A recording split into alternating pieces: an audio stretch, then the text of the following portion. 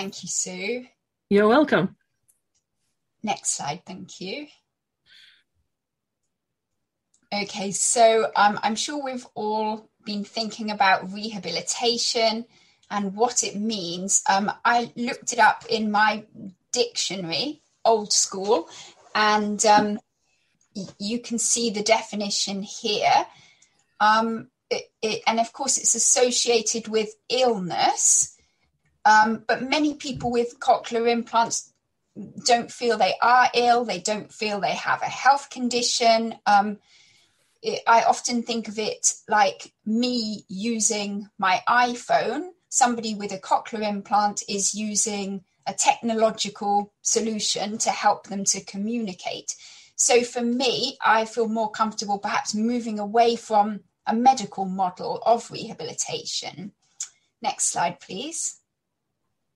So the BCIG that I am chair of, we talk about often the 5 phases of patient management. And of course, although the surgery happens at the beginning, the other stages happen along with each other. They're not necessarily sequential. Next slide, please. So for me, I think rehabilitation, its main aim is to make participation easier.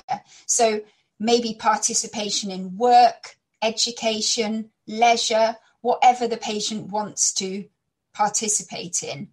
But really, and I think Stuart has just commented that this is what we're all kind of saying tonight, rehabilitation has to enable self-advocacy. So it has to improve empowerment so the patient can self-manage.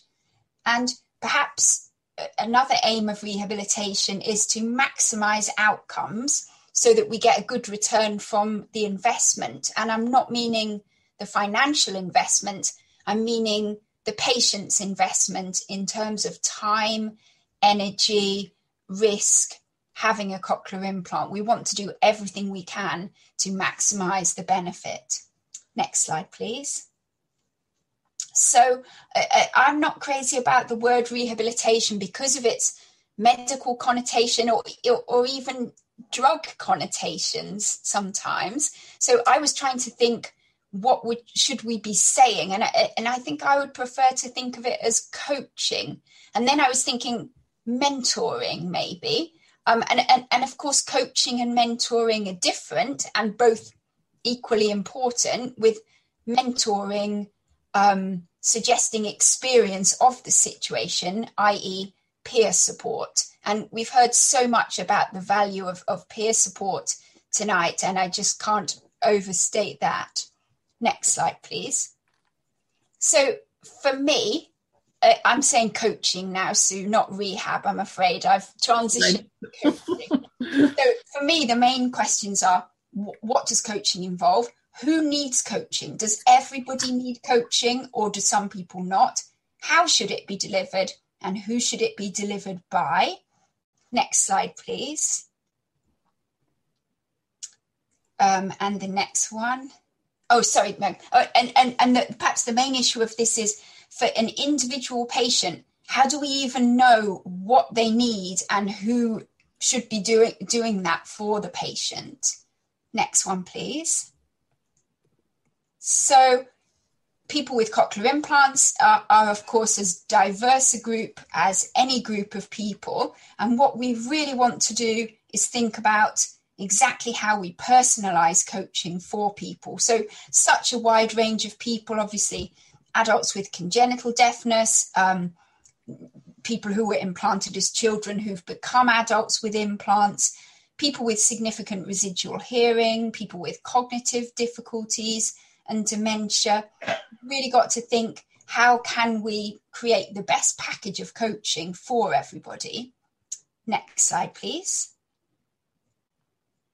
So I was just thinking over the past few weeks, what does coaching involve? And these were just some of the things that I thought of and I shared within my team, and people came back and kind of thought of other things. So coaching someone with an implant is a really big job and a really varied job.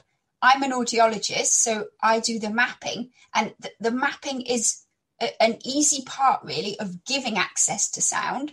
The difficult part is providing the coaching and supporting the patient and knowing how to do that. Next slide, please. So you can see this on the BCIG website. We asked how coaching was done during the pandemic. I'll just move on from that. You can have a look at that later. Next slide. Thanks, Kez. So who should be the coach, first of all?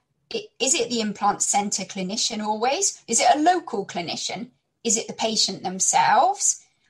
Is it a peer support network? Is it the patient's family?